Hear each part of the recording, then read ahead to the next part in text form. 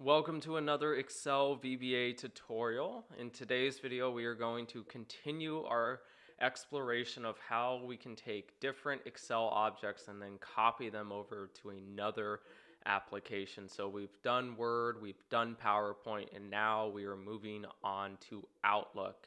So we're going to take a single chart in our workbook right now, and we're going to copy it over to the Outlook application into an email that we create all from within Excel. Now, just a little kind of heads up, compared to the other applications, we're going to find this might be a little bit more complicated than maybe what we're used to doing. There's some more stuff that we kind of have to take into consideration and we have to work with, but I'll do my best to walk through all kind of the caveats that we have to encounter when we're working with this particular type of problem. So the first thing that we're going to do is we're going to go into Visual Basic. So we're going to go up to our Developer tab right up over here. And then we're going to go to Visual Basic. And then if you don't already, make sure to insert a module. So you're going to right click in your Project Explorer, go down to Insert, and then a module. Now I already have a module created, so I'm just going to use that one. And then before we actually get started, we have to enable some object libraries. We're pretty used to doing this. Anytime we're working with an outside application, we've got to enable that object library so that way we can declare variables and make sure everything runs smoothly from within inside our VBA editor. However, with this one, we have to actually enable two object libraries. The first one is Outlook, and the second one is Word. So we're going to go up to our Tools section. So if we go up to here, right on the ribbon, we're going to go to Tools, down to References, and then from here I already have them enabled. I've used these libraries before, so they're already at the top and checked off. But if you've never used these libraries, you might not have them up at the top. So what you want to do is you want to scroll down to M for Microsoft, and then you're going to go to O for Outlook. So somewhere right around here, you're going to see the Outlook library. You just want to check that box. And then W for Word, Microsoft Word. And I think it would be somewhere right around here. So you want to check that box. And you just want to make sure it's the object library for both of them. So Microsoft Outlook and Microsoft Word Object Library. You want the boxes checked. You might see a different number here depending on what version of Office you're on. If you're on an earlier version, you're going to have a lower number. That simply is referencing the version. Everything that we're doing today will work fine in the version that we are working in. So don't worry. Okay, and then from there we'll press OK. And now we can actually start writing our subroutines. So we're going to say sub, copy chart to Outlook. And then I'll put a little note saying single. And then we'll declare our variables. It's always a good habit to get into when we declare our variables. It makes our code a little bit easier to read, and we can also leverage IntelliSense better. So the first group of variables that we are going to declare is related to Outlook. So we're going to declare Outlook variables. The first one is the Outlook app, and then this one will be an Outlook.application object. So just like Excel is an application, Word is an application, PowerPoint is an application, Outlook is an application, this is a container where we will store that application. Next one is the Outlook item. This is a mail item. It's basically an email. So that's the best way I kind of describe it. It's the actual email itself. And so for that one, it's going to be an Outlook Outlook, what is it? Mail item. So it's a mail item. Okay, so there's that. The next one that we want to do is called Outlook Inspect. And then this one is an Outlook.inspector. Okay, so with the inspector, that's really the window that we're inspecting our email with. And so while the mail item is the actual email, the inspector is kind of where we're inspecting this email. And so we want to actually declare an object variable where we can house our inspector, because there's important information that we're going to want to get from that inspector. So the actual window where we're exploring that particular mail item. And the reason why is because inside the inspector, there's a Word document object. So that actually is all the text and all that information that is being stored in the email. That's actually leveraging a Word object library. And so in order to get that kind of document, we have to go inside the inspector to get it. And so that actually leads us into our second group of variables. We're now going to declare our Word variables. So like I said, inside the inspector, there is a Word object model that we can leverage. And so we want to get a document from that object model, and we want to get a range from that object model. So we're going to declare those variables. So we're going to declare Word variables, and then I'll put something like look doc as Word document, and then dim look range as Word.range. So that's why we had to enable the Word object library, is because we're actually referencing Word objects in our script. So this is actually the first time we've had to work with two different libraries in the same script. So, good practice, right? Okay, now that we've done Word and Outlook, we're going to do our Excel variables. So declare Excel variables. And then lucky for us, there's only one. It's just a chart object. And then that is going to be a chart object within Excel. So that's the actual chart we want to copy and then move over to our Outlook email. Okay, so from there, we're going to now move into the first section of our script. What we're going to do is we're going to try and create a new instance of Outlook. However, I'm going to assume something differently than what I've done in the past, because I know in a lot of places, a lot of people have Outlook open in the background. So I'm going to write the script that's going to first try and go and fetch that Outlook application if it's already open. But if it's not open, then it's going to create a new instance for us. So in order to do this, though, we're going to have to write it so that way if we go and fetch it and it gets an error, it will actually continue on in the script. So what we're going to have to do is we're going to have to write it in such a way that if an error encounters in our script, we're going to keep going.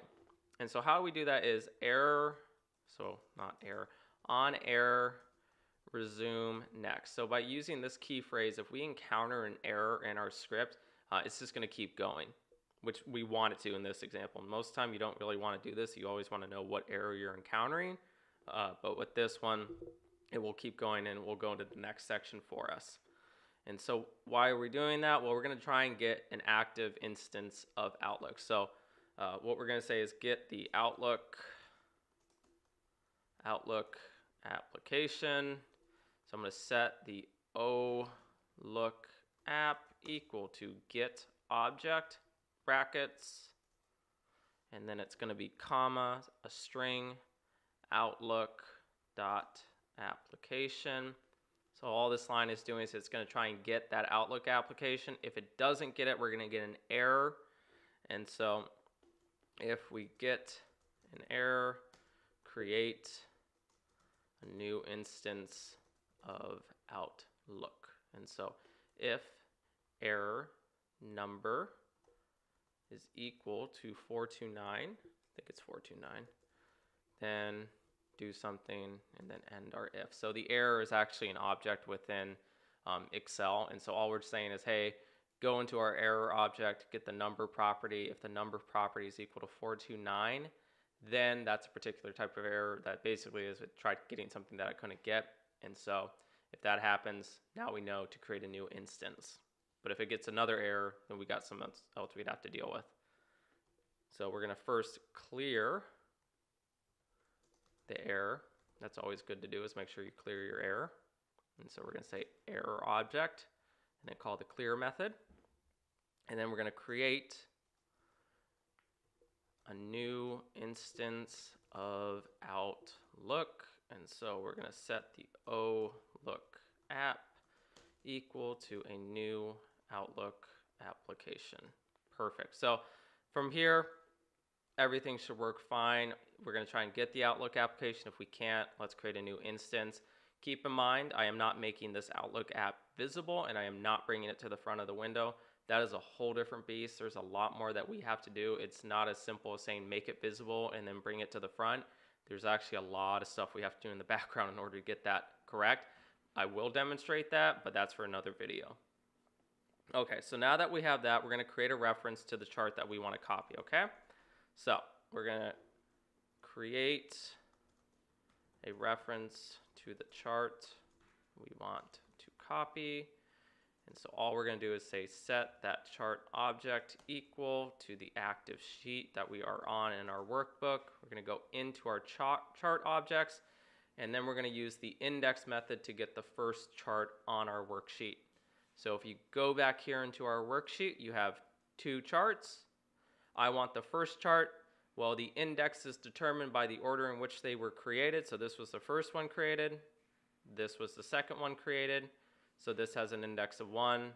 This has an index of 2. So I'm going to pass through an index of 1. Alrighty. So that takes care of that. We've got our chart object. And what we can do is copy it. I write it like this usually, but sometimes this does run into problems for stability issues. So if you want to make it really stable, what you can do is you can go into the chart property of our chart object and then the chart area of our chart, and then we can call the copy method. So this tends to be the more stable method. It's a little bit longer, but if you're really concerned for, about stability issues, then simply write it like this. Okay. So now that we've done that, we're going to create a new email. So we're going to create a new email. So I'm going to set my OLOOK item equal to my OLOOK app dot create item. And then there's a lot of different items in Outlook. There's just, not mail items. There's journal items, contact items, mobile, notes, posts, tasks, a lot of different items. So you can actually create a lot of different stuff from within Excel. In our example, we want a mail item, so we're going to select this one, double click it, and close our brackets. So now we have a new email created. So now that we have this object, we can now work with this particular object. And I want to work with this particular object and work with some properties and methods that are related to it. So what I'm going to do is I'm going to say with the OLOOK item. I'm going to close it off with my end with. I'm going to put it down so you can see a little bit more. And then there's a couple pieces of information I want to define about my email. So I'm going to define some basic info about my email. The first one is, who am I sending it to? Well, I got a fake email here that I'm going to use. And I'm going to say xyz@anc.com. This has to be a string. I'm going to define the CC, and I'll say that's at xyz@abc.com.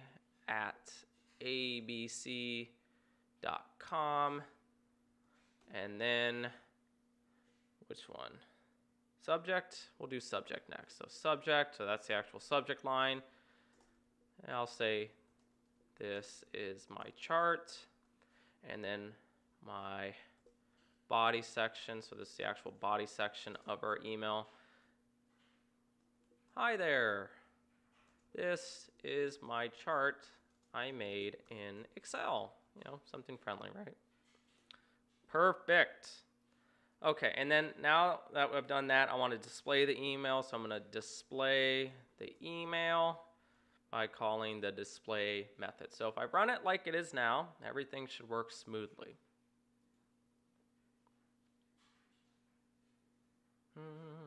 Perfect. Okay, so it created a new email for us. It populated the from. Well, that's by default. To CC, subject, and then here's my body section of it. Before I go on to it, so this is technically our inspector. This is how we're inspecting our email. And then this is the content of our email. So this is the word editor object if you want to think about it. So we need to actually reference each one of those objects because in order to paste this chart, we have to go into our word object model. So I'm going to close it out and we'll move on to the next section. Okay, so the first thing that we want to do is we want to get the inspector. So get the active inspector of the email. And so what we can do is we can just simply set our OLOOK inspector equal to think it's get inspector. So it's simply a property. So we're getting this little section right here. It's an object. And keep in mind too, I'm using this within the with statement. So I can set object variables within a with statement. There's nothing stopping you from doing that. So all this one is getting is we're getting the active inspector of our email. And then from there, we're going to get the word editor from our particular, our inspector. And so what we're going to say is the actual, what did I declare it as? Oh, look, doc. Okay. And so we're going to say it is the Outlook inspector and then the word editor. So this is kind of like our Word document if you think about it. It's the actual document within inside our email in that little section where it's all the information in there. So that's how we think about that one. And then from there, now we're going to start working with the actual range within our particular document if you think about it. So we have to define a range and then we're going to paste the object within the particular range that we define. So define a range and then paste, well, I guess it's not, well, define the range we want to paste the chart in. Okay, so we're going to set the Outlook range equal to the OLOOK doc. So we're going in the Word document, we're going in the application property, into the active document property, and then to the content. So this is actual all the content within our document. And then we're going to define that as our range. And then from there, we're going to take that range that we've now defined, we're going to insert after that range a space and then a VB new line. So a new line break. And then what we're going to do is we're going to actually collapse that selection because sometimes it likes to collapse it after we've inserted a new line. Well, not collapse, but it likes to select everything. And so we want to select it to the last section of our range. And so this is how we do that. It's weird. Sometimes I haven't had this happen, but other times it does. I guess it's, again, just one of those stability issues that can come up and then leave randomly. But we'll do it just to be safe. So all I'm doing is I'm just collapsing it down to the end of our particular range selection. That's all. And then, now that we've technically copied our chart, we can paste it. So paste the chart in the email. And so I'm going to say look range dot paste. It's as simple as that. So if I run it now, everything should work smoothly. At least that's hopefully what we can hope for. Perfect. Great. So it created the email, it put our little body section here, and then it copied our chart over into the email. So just like we wanted. So that does it for today's video. If you got any questions about how to take a single chart and kind of starting to explore Outlook and that whole object model, please put those questions down in the comments below. Also, if you could make sure to like the video, we always appreciate the support. And then also, if you're not already subscribed to the channel, make sure to subscribe to the channel so that way you get regular updates as we continue on in this series and other series. So in our next video, we're going to start looking at how we take multiple charts, and then we're going to move to Excel tables and Excel ranges, and then we'll go into some more complicated stuff about formatting and all that kind of fun stuff. But yeah, that's going to be all interesting stuff because it's a little bit more complicated than what we've done necessarily in the past. But thanks again for watching, guys. We'll see you in the next video.